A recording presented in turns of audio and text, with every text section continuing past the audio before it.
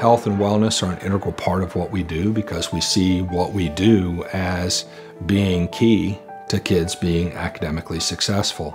The whole school, whole community, whole child model, or the WSCC model, is our approach to addressing health in schools. It's student-centered. It focuses on the connections between health and academic achievement and the role that the community plays in supporting the school. There are promising practices, but there's no prescribed approach on how to use it. It's going to look different in each school because each school is going to determine what their unique needs and priorities are. I really hope that the viewers will be inspired by these stories shared and access the many resources available to them as they try to make their environment healthier for their children. Oftentimes is that people think we have to decide between health and wellness and academic success. I contend, and our school district would contend, we can do both.